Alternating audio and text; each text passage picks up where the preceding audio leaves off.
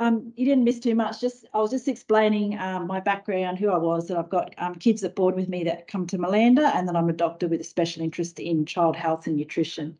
And we're just saying, you know, what's sort of changed, because we've all sort of grown up with having probably quite a bit of sugar. You know, we've had the nice desserts and the cakes, and, you know, we've turned out okay. And but we're just saying that a lot more processed foods are in our diet now, and even savoury foods have sugar in them. We have a lot more sugary foods that are eaten more often. And we're also drinking really high sugar drinks, and that seems to be more normalised than ever. I know when I was a kid, soft drink was sort of an occasional treat, and we mostly drank water. And even my, friends with less strict parents that maybe had cordial, but I don't sort of remember the shopping trolleys full of cartons of soft drink cans or at every sort of event. And the other thing is that as a society, we're becoming less and less active. You know, kids are on their phones and devices instead of running around climbing the trees. So they're burning less and less of this energy than before. So our sugar intake should actually be going down, but it's going up. So why do we even worry about sugar? What are some of the things that sugar can do? And don't get scared by this very wordy slide. I'm not going to get too technical tonight. I'll just give you a bit of an overview. But these are some of the things that they found in studies that sugar can do. So the first one is on how our brain works. So we know it can affect memory, can affect learning and academic performance, attention and focus. And obviously all those things are really important for school. Now, we know about energy levels. People know about that, you know, boost they get from their sugary drink or the chocolate bar. But then your body pumps out a heap of insulin. So you get a big sugar low and you get what they call a sugar crash.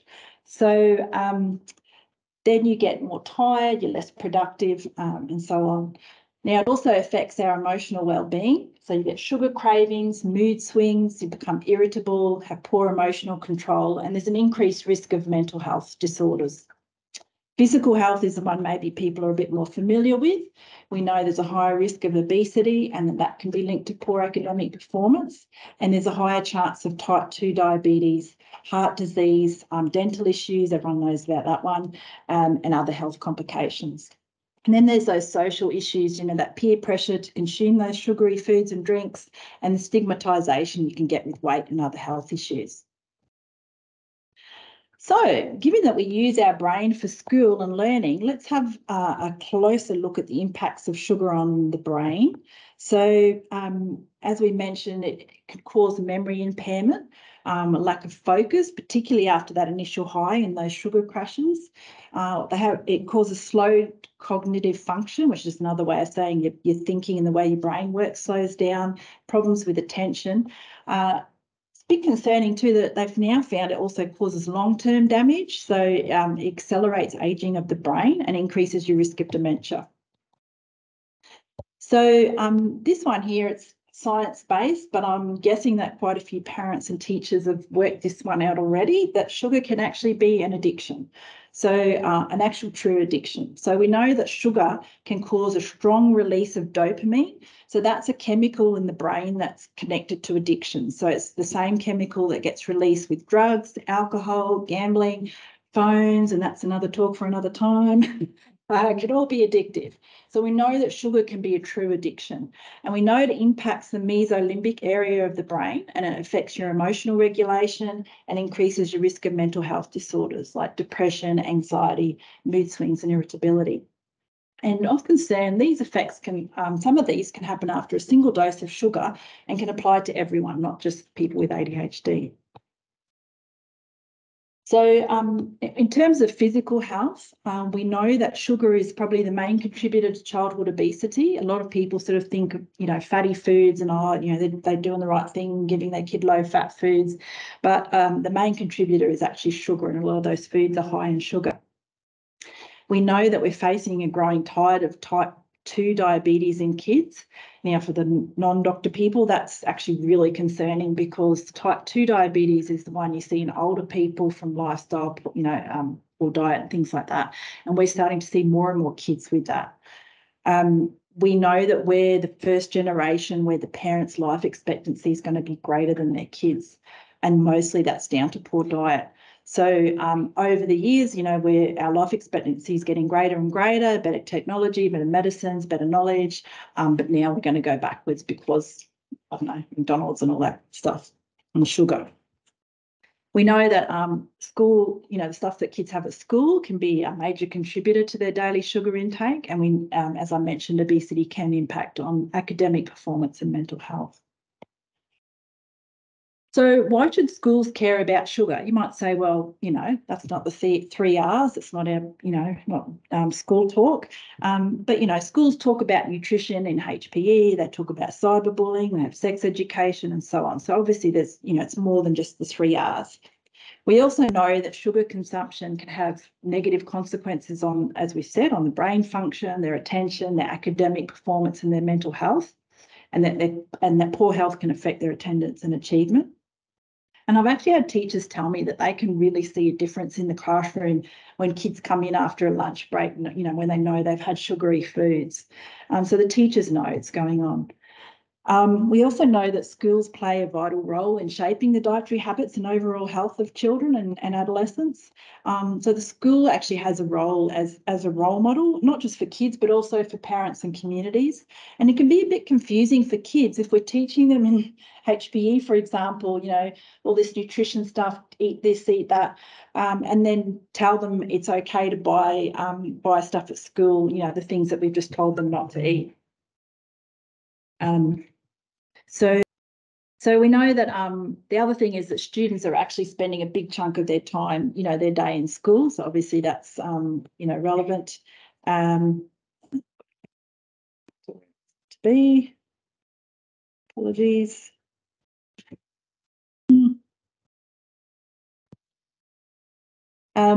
And we also know that reducing sugar consumption in schools helps address health inequities because not always, but often it's the lower income kids who are relying on school meals as their primary source of nutrition, or, you know, the parent who might be struggling or having to work long hours, more likely to need to use the tuck shop or those packaged foods.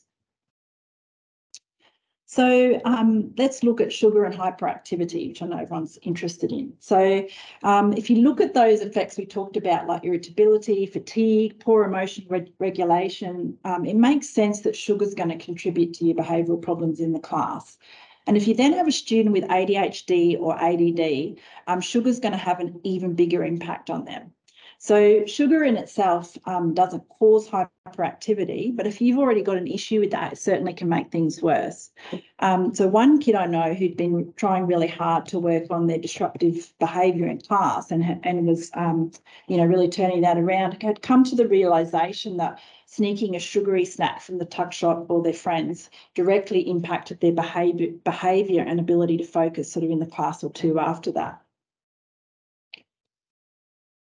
Now, you might say, well, you know, so it's the ADD kids, there's a couple of them, that's not my problem. Well, we think that there's probably around 11% of kids in school have ADHD, according to some reports. I would suggest that it may actually be higher, and we know it's increasing as time goes by. And if you think of sort of this description of an ADHD kid, you know, the disorganised, forgetful student, they lack focus, distracted, don't seem to listen or absorb instructions, seem overly emotional, more sensitive to rejection, more prone to poor decisions, trouble finishing things, losing things, everything's messy, more likely to be impulsive, calling out answers, being disruptive. And of course, all those features are exacerbated by sugar. Now, I'm pretty sure I can hear some of you thinking, well, you've just described all my grade 9 boys. Yeah, sure. Puberty does bring out all of these things as well. So you put together puberty, sugar and ADHD, and you're really setting a kid up to fail. So what makes sugar particularly problematic for the kids with ADHD? So firstly, we know that ADHD brains are more prone to addictions. So whether that's phones, drugs, whatever, and that includes sugar. So as we heard, sugar can be incredibly addictive for anyone, but it's even more powerful addiction for a kid with ADHD. We also know that kids with ADHD can struggle with self-control and self-regulation. So being able to say no to that sugar is even more of a struggle for them. And we know that low sugar is actually part of the recommended management for ADHD. So if we want our kids with ADHD to succeed in the school environment, we really need to be doing everything we can to help them by not having sugar even as an option in the school setting and not putting it in their lunch boxes. Okay, so how much sugar is okay? So the recommended limits are 25 grams or 5 teaspoons of sugar a day for an adult and 2 to 4 teaspoons for school kids, according to World Health Organization. Now, you might be going, oh, well, I'm fine then. My kid doesn't sit there eating 4 spoons of sugar, but it's not about that. It's all the sugars in your foods, and there's a lot of hidden sugar in foods. And scarily, Australians average 70 grams of sugar a day, and that's an average, which is more than 3 times the recommended amount. Now, a lot of that's from sugary drinks and what they call discretionary food, the things you don't need, like chocolate bars. Some of you might argue you do need a chocolate bar, but that's okay.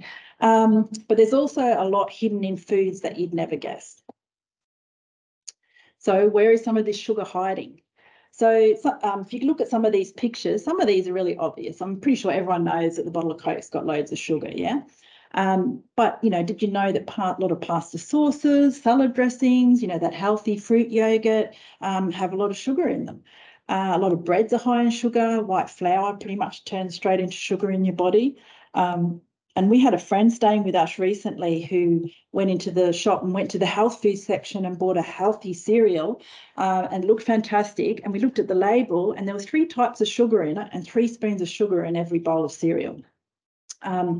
So if you read the ingredients list on your food, you'll see there are lots of different names for different types of sugar too, and there's a bit of a list there of other names for sugars. And even the so-called healthy alternatives like honey or dates are still high in sugar. And as we've heard, a lot of the excess sugar we have is from our drinks, and not only the ones you might think of. So as you can see here, even the no sugar fruit juices have lots of natural sugar. Energy drinks, flavoured milks, iced teas, and of course soft drinks all contribute huge amounts of sugar. And in fact, a lot of these, just one bottle, provides more than what you're supposed to have in an entire day.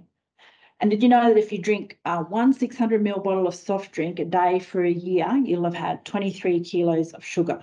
But you might get excited, but I think that's weird.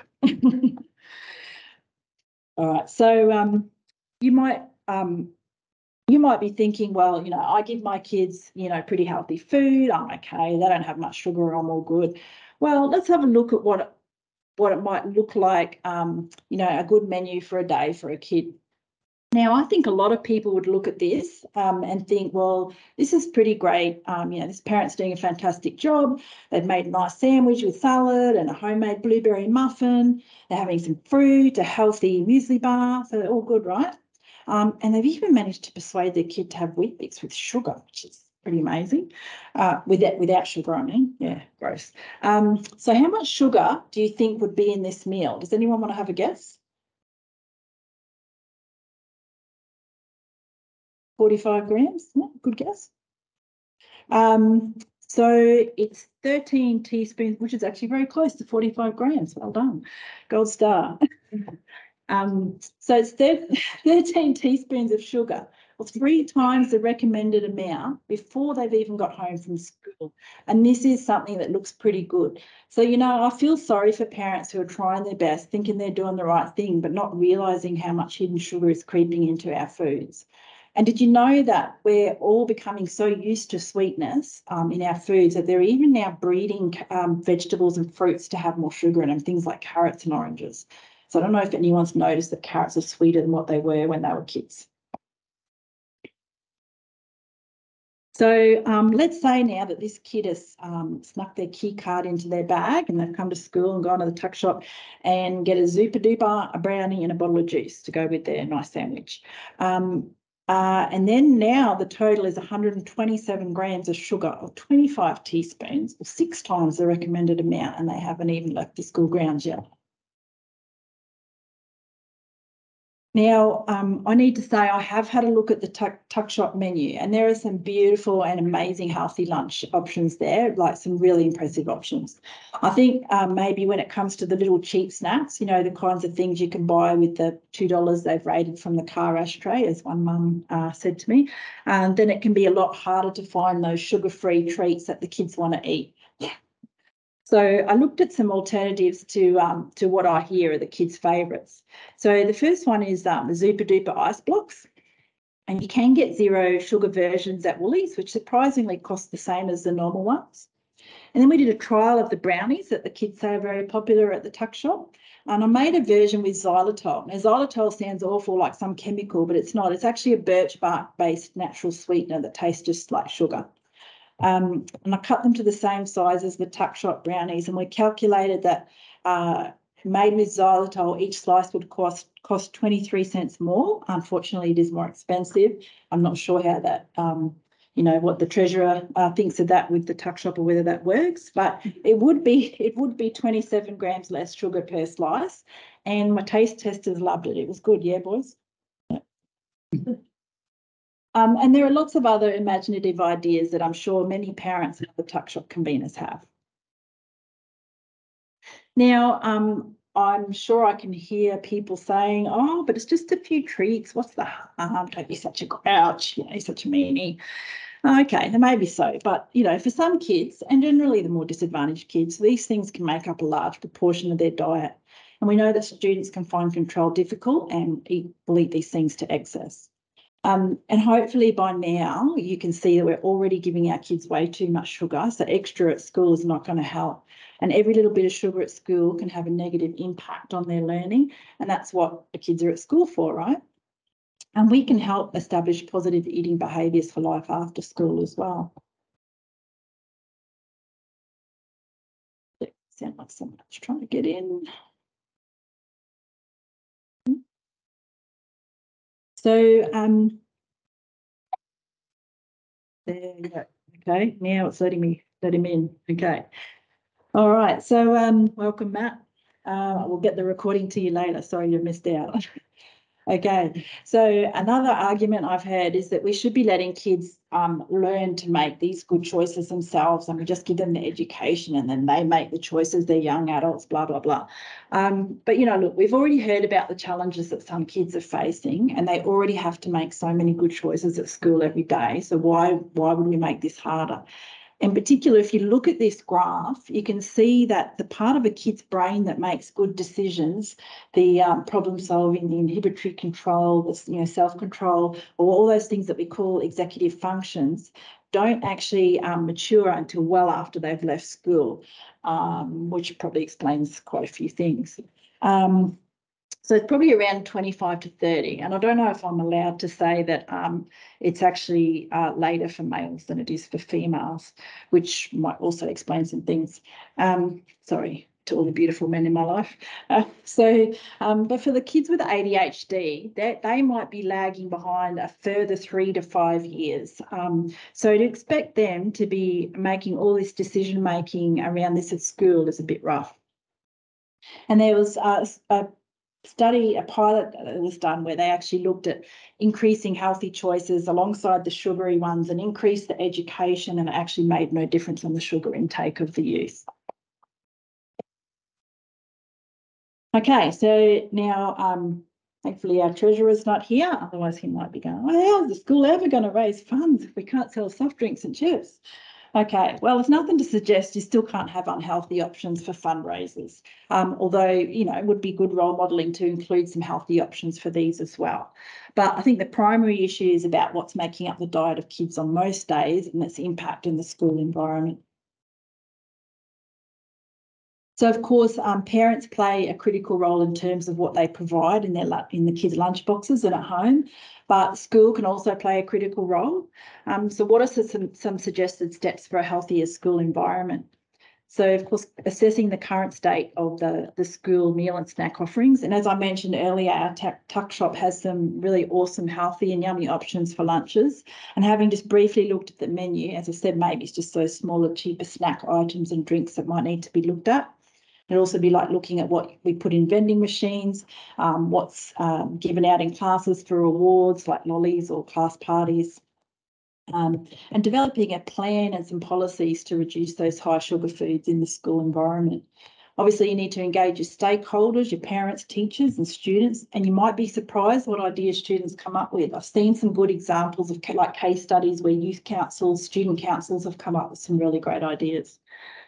You also need to include, your local community, including servos and shops. I know there's been concern about kids ducking out to buy lollies. I know of communities where they've had policies where the local shops won't serve kids during school hours and things like that. And of course, if you do, decide to implement a plan, it's a good idea to monitor it and do an evaluation to see if it's actually making a difference and affecting learning and behaviour. So I know some people are probably thinking, well, that's, it's impossible. We're fighting a losing battle. But, limiting sugar in schools is something that has been done successfully in various places around the world.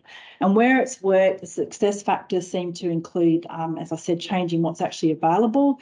As we've discussed, expecting kids to be able to resist those sugary choices and make the better choices at school is just making it harder for kids who might struggle the most already.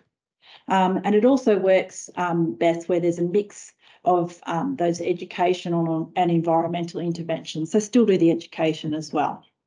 And it has to be something that's long-term and sustainable. School policies around what's available in tuck shops, vending machines and in classes is important. And there's lots of other ideas and case studies and success stories around. Don't have to reinvent the wheel. And as I said, I'm sure students, teachers and parents have lots of good suggestions as well. So I think we've heard enough tonight to know that reducing sugar in school has got the potential to have some really beneficial impacts on students' academic performance, their behaviour and their physical and mental health. Obviously, parents play a critical role in considering what they provide their kids to eat at home and at school. And Malanda School has been a real leader in so many areas and has an opportunity to also be a leader in creating a healthy school environment. We have seen that there are challenges though, and it may not be easy, and our tuck shop conveners, parents and educators need to be valued, appreciated and supported in providing good nutrition in schools in a cost-effective manner. And we also need the community to be on board, as I mentioned. So this is an exciting slide. I have a bunch of references available for the more nerdy people of us here, and I'll try and make this presentation available as a handout and also the recording for those who are interested. And thank you to our principal, Mr. Toshak, and the P&C for inviting me to speak and helping to organise it. And I'm also happy to answer any questions.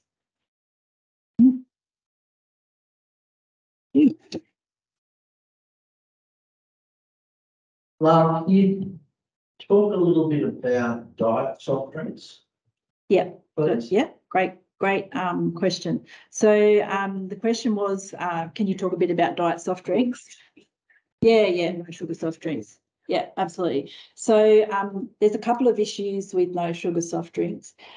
Are they better than the sugar soft drinks? Probably yes, because you're still not getting the sugar, but it's still not great. So there's two issues, well, probably three issues with those diet soft drinks. So one is that they're still looking into whether there's evidence that some of those chemical sweeteners are, carcinogenic and have other long-term effects.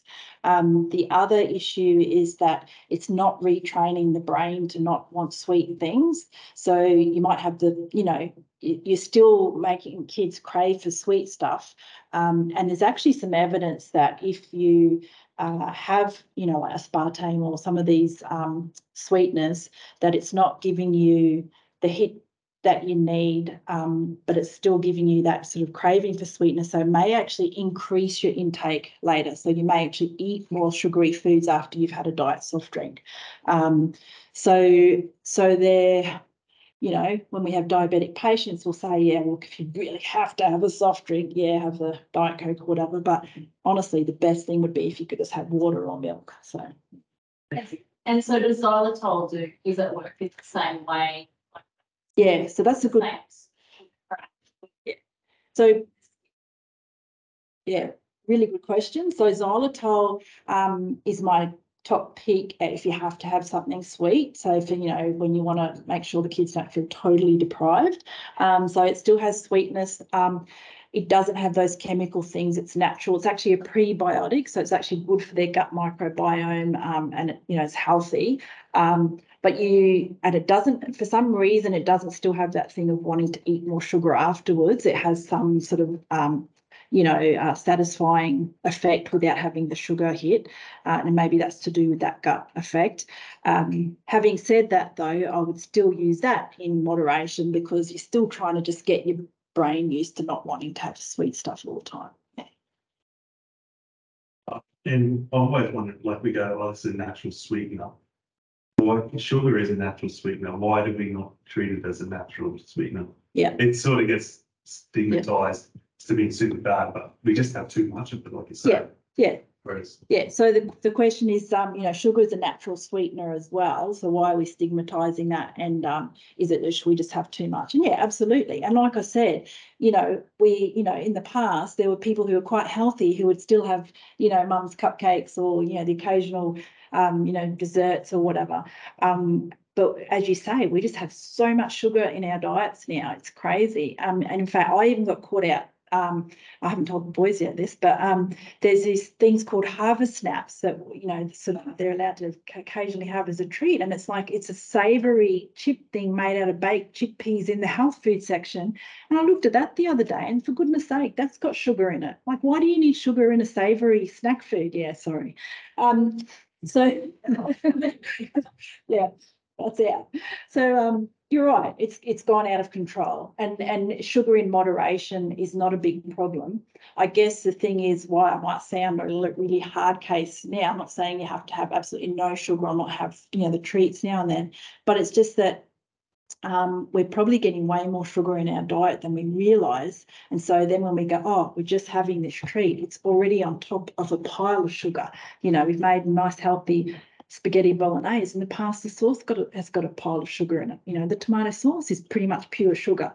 And then when it comes to the school environment, like I said, there's, it's particularly problematic for kids when they're trying to learn. And then if you've got kids with ADHD or other things, it's even more, problematic, and even just a little bit of sugar can really wreck their day. So. Lara, is there anything that parents can do, like there's no chance that I could ever cut sugar completely, fruit sugars and everything. My kids are obviously head for that. What can parents do that can slow down the effects of that, the crash and the, making it so that it's problematic for them learning wise? Is it about having other things in with the sugar? Yeah, good question. So the question was, can parents do anything to sort of help ameliorate those lows and highs, and because it's not possible to cut everything out. So so there's a couple of things. So one is looking at what they call the GI of food. So sometimes you might see on packages, low GI or whatever. So that's glycemic index that stands for, and that's a measure of how quickly a food turns into sugar in your body. And so by definition, the higher the GI, the more you're going to get a sugar rush and then the crash. So you look for low GI foods or foods that release the sugar slowly over time, and they're going to get a better, energy release and feel better through the day and focus more in class. Now, there's a couple of things that can that decrease your GI. One is, so just generalizations here. One is fiber. So that's why a piece of fruit, even though it's got lots of sugar in it, is not going to give you the sugar rush that a fruit juice does, because the juice is squeezing all the sugar out of the fruit, whereas the fruit's got, it's got less of it for a start, but it's got all that fibre, and the fibre slows the absorption of sugar into your bloodstream. So things with more fibre in them. The other thing is that we know that a lot of acid stuff can slow GI. So, for example, the boys, as some of you know, have a business with dried bananas, and they dip them in lime juice. And part of the theory behind that, as well as they taste really good, is that the lime juice slows down the sugar absorption, so it lowers the GI. So when you hear people talk about the glass of lemon juice before they eat for weight loss, whatever, it's not magic, but it does lower the GI of the food that you eat. And same with sushi. So sushi rice is a really high GI rice. It's pretty much like pure sugar, but when they make sushi, they toss it through vinegar. So that lowers the GI and makes it healthier.